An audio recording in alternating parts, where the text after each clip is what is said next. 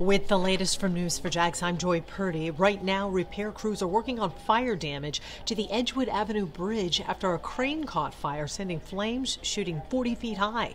JFRD was able to put the fire out quickly, but there are concerns the flames damaged the bridge. The crane was being used to move train cars underneath the Edgewood Avenue overpass at the Norfolk Southern Rail Yard. The structure will stay closed until they can fully inspect it. It did cause road closures in the area, but those have since reopened. All lanes of I-95 in Emerson are also back open after being shut down for hours today. A crash involving a motorcycle snarled traffic and forced all northbound lanes closed. According to the Florida Highway Patrol, one person was killed in this crash. Jacksonville Fire Rescue says 2 people were rushed to the hospital. And in St. Johns County tonight, the school district will host a town hall about potential attendance zone changes for the northwestern part of the county.